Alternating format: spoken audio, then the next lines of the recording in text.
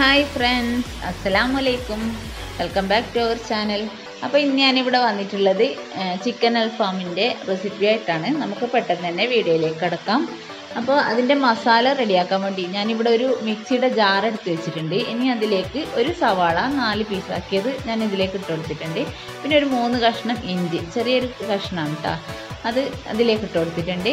പിന്നെ ചെറിയ ഉള്ളിയാണ്. ചെറിയ ഉള്ളി ഒരു 10-12 എണ്ണം എടുക്കാം. അതും തൊലിയൊക്കെ കളഞ്ഞ് ഇതിലേക്ക് ഇട്ട് കൊടുക്കാം. പിന്നെ വെളുത്തുള്ളിയുടെ അല്ലി അതൊരു 10-12 എണ്ണം അതും എടുക്കാം. പിന്നെ 2 തക്കാളി അതും കൂടി ഇതിലേക്ക് ഇട്ട് കൊടുക്കാം. പിന്നെ ഇട്ട് കൊടുക്കേണ്ടത് പച്ചമുളകാണ്. അപ്പോൾ അത് ഓരോരുത്തരുടെ എരിവിന് ആവശ്യമായിട്ട് ഇട്ട് കൊടുക്കാം. ഞാനൊരു 6 പച്ചമുളക് ഇട്ട് കൊടുത്തിട്ടുണ്ട്. പിന്നെ ഒരു പിടി മല്ലിയിലയും കൂടി ചേർത്ത് കൊടുക്കാം. ഇനി ഇതിലേക്കുള്ള മസാലപ്പൊടികൾ ചേർത്ത് കൊടുക്കണം. അപ്പോൾ 2.5 ടീസ്പൂൺ കാശ്മീരി ചില്ലിയാണ് ഞാൻ ഇട്ട് കൊടുത്തിട്ടുള്ളത്. പിന്നെ ഇതിലേക്ക് 1/2 ടീസ്പൂൺ മഞ്ഞൾപ്പൊടി ഇട്ട് കൊടുക്കാം. പിന്നെ ചെറിയ 2 ടീസ്പൂണിലും ഗരം മസാല പൗഡർ ഇട്ട് കൊടുക്കാം. പിന്നെ 1 ടീസ്പൂൺ ചിക്കൻ മസാല കൂടി ചേർത്ത് കൊടുക്കാം. പിന്നെ ഇതിലേക്ക് നമുക്ക് ആവശ്യത്തിന് ഉപ്പ് ഇട്ട് കൊടുക്കണം. ഒരു ചെറുനാരങ്ങയുടെ നീരും കൂടി ഒഴിച്ചു കൊടുക്കാം. ഇനി ഇത് നല്ല പേസ്റ്റ് രൂപത്തിൽ അരച്ചെടുക്കണം. അപ്പോൾ നന്നായിട്ട് അരച്ചെടുത്തിട്ടുണ്ട്. നല്ല പേസ്റ്റ് പോലെ ആയിട്ടുണ്ട്. ഇനി നമുക്ക് ഇതിലേക്ക് ചിക്കൻ്റെ പീസ് ഓരോന്നായിട്ട് ഇട്ട് കൊടുത്തിട്ട് നന്നായിട്ട് മിക്സ് ചെയ്തെടുക്കണം. അപ്പോൾ ചിക്കനിൽ മസാലയൊക്കെ പിടിക്കാൻ വേണ്ടിയിട്ട് ഞാൻ ചിക്കനിൽ ചെറിയ കീറൊക്കെ വെച്ച് കൊടുത്തിട്ടുണ്ട്.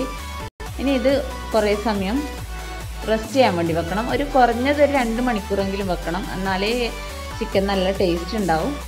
അപ്പം ഞാനൊരു ഏകദേശം ഒരു 3 മണിക്കൂർ വെച്ചിട്ടുണ്ട്. 3 മണിക്കൂറൊക്കെ കഴിഞ്ഞതിന് ശേഷമാണ് ഞാൻ റെഡിയാക്കിയത്. നിങ്ങൾക്ക് പറ്റുമെങ്കിൽ എത്ര സമയം വെക്കാം. അപ്പോൾ കുറച്ചുകൂടെ ടേസ്റ്റ് കൂടുകയും ചെയ്യും. അപ്പോൾ ഇതൊരു ഏകദേശം 3 മണിക്കൂർ ആയിട്ടുണ്ട്. ഇനി ഇതിലേക്ക് നമുക്ക് 2 ടേബിൾ സ്പൂൺ വെളിച്ചെണ്ണ കൂടി ചേർത്തതിന് ശേഷം നന്നായിട്ട് മിക്സ് ചെയ്ത് വെക്കാം. ഇനി നമുക്ക് ഇത് ചുട്ടെടുക്കാൻ വേണ്ടിയിട്ട് കനലുണ്ടാക്കണം. അപ്പോൾ അതിനുവേണ്ടി ഞാൻ കുറച്ച് ചിരട്ട കത്തിച്ചിട്ടുണ്ട്. അപ്പോൾ ആ ചിരട്ട കത്തി അതിൻ്റെ തീയൊക്കെ ഒന്ന് അണയുന്ന ടൈമിൽ നമുക്ക് ഈ ചിക്കനൊക്കെ ഗ്രില്ലിൽ സെറ്റ് ചെയ്ത് കൊടുക്കാം. അതെല്ലാം ഗ്രില്ലിൽ സെറ്റ് ചെയ്ത് വെച്ചിട്ടുണ്ട്. ഇനി നമുക്കിത് കനലിൽ ചുട്ടെടുക്കാം. ഒരു ഭാഗം ആയതിനു ശേഷം തിരിച്ചു വെച്ച് മറ്റേ ഭാഗവും നമുക്ക് വേവുന്നത് വരെ ചുട്ടെടുക്കാം. അപ്പോൾ ഇത് ഈസിയല്ലേ ഉണ്ടാക്കാൻ. അപ്പോൾ എല്ലാവരും ട്രൈ ചെയ്യണം. എൻ്റെ ഈ വീഡിയോ നിങ്ങൾക്ക് ഇഷ്ടപ്പെട്ടു എന്ന് വിചാരിക്കുന്നു. ഇഷ്ടപ്പെടുകയാണെങ്കിൽ ലൈക്ക് ചെയ്യുക, നിങ്ങളുടെ ഫ്രണ്ട്സിനൊക്കെ ഷെയർ ചെയ്യുക. പിന്നെ എൻ്റെ ഈ ചാനൽ ഇതുവരെ സബ്സ്ക്രൈബ് ചെയ്തിട്ടില്ലെങ്കിൽ ദയവായി സബ്സ്ക്രൈബ് ചെയ്യുക. തൊട്ടടുത്തുള്ള കുഞ്ഞു ബെല്ലൈക്കൺ കൂടി എനേബിൾ ചെയ്യുക. അങ്ങനെ ചെയ്താൽ ഞാൻ ഇടുന്ന വീഡിയോസ് എല്ലാം നിങ്ങൾക്ക് അപ്പോൾ നോട്ടിഫിക്കേഷൻ കിട്ടുന്നതായിരിക്കും. അപ്പം നമ്മൾ അൽഫാം ഇവിടെ റെഡി ആയിട്ടുണ്ട്. നല്ല ടേസ്റ്റാണ്. കുബൂസിൻ്റെ കൂടെയും പൊറോട്ടൻ്റെ കൂടെയൊക്കെ കഴിക്കാൻ നല്ല അടിപൊളി ടേസ്റ്റാണ്. അപ്പോൾ എല്ലാവരും ട്രൈ ചെയ്ത് നോക്കുക.